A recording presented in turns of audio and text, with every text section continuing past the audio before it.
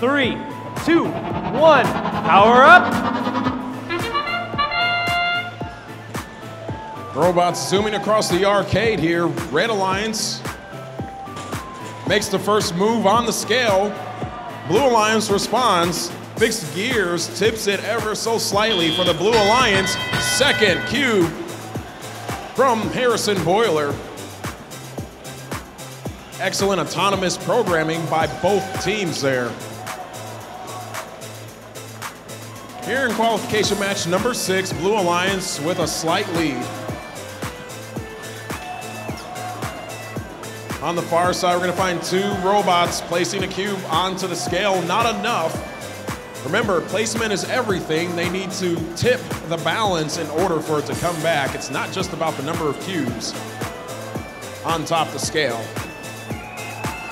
Meanwhile, plenty of action happening around the rest of the arcade machine here. The Muncie machine with a cube shoots it through the exchange zone. Human player picks it up, sets it aside. 5 points for every cube that goes through that wall. Meanwhile, Shamrock Robotics doing the same for the Red Alliance, and they're doing a fine job of it too. So far, no power-ups played. However, that has been corrected. Red Alliance with their Levitate power-up.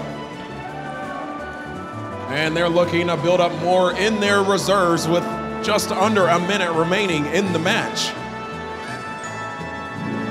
Bit of a bumper car scene over on the blue side of the field.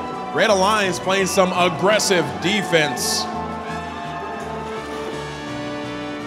West Side Boiler Invasion with a cube in tow. They're coming over to the far side of the field. That scale was even for both alliances. However, it is now the Blues' possession.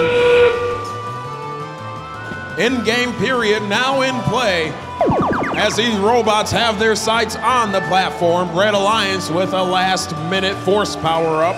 They're taking control of that scale for 10 seconds of the match. It could be close. Here we go. The platform for Fixed Gears is now down. Tiger Dynasty is set. 3 seconds left to go. Red Alliance with one robot up in the air, and time is up for match number 6.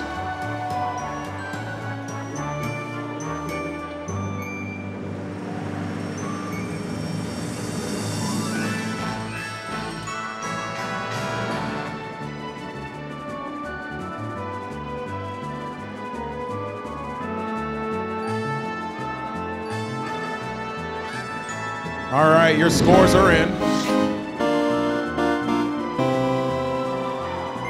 Victors goes to the Red Alliance. 3 rank points for Red. Blue Alliance doing a fine job there as well. Now loading